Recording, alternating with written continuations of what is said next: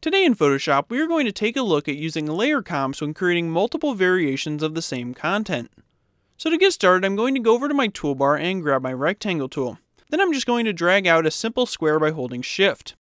Once I have this, I can click and drag while holding Alt to make 2 copies of this square.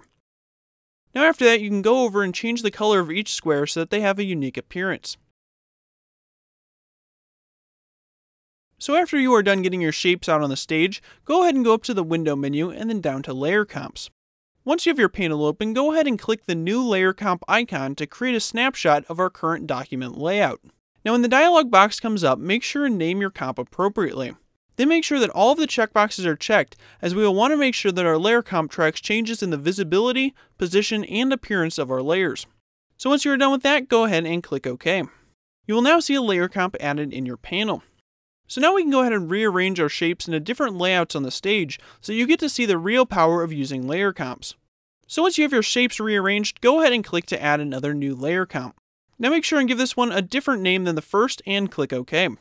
So now if we go over to our layer comps panel and click between our layer comps, you can see that our document jumps between the different configurations and stylings of the layers.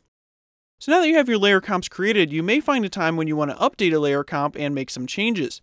So in order to do this, just go ahead and make your changes, then select your layer comp, and then right click on it and select Update Layer Comp from the menu. Now from this menu you can also duplicate comps, restore your working comp from a saved comp, and adjust other options.